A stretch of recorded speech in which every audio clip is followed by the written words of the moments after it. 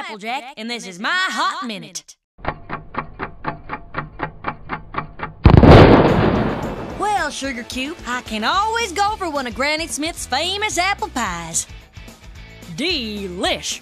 Do they even make food without apples? Gotcha! I'll eat just about anything after a hard day's work. Even if she had, we put it behind us. She's a swell sister and a friend. Never look a gift apple in the eye, 'cause a worm might come out and spit on it. Your eye, that is. That's pretty good advice. You gotta be kidding me, right? I love every single member of the apple family. Well, you never really know with cutie marks, but I reckon it'll have something to do with apples. This old thing? I won it bobbing for apples at the Ponyville Fair. I'm not sure what that is. Is that some sort of a dress? Something fancy with feathers? Let me ask Rarity and I'll get back to you. Granny Smith says that the only thing that truly matters is a pony's character. And I agree.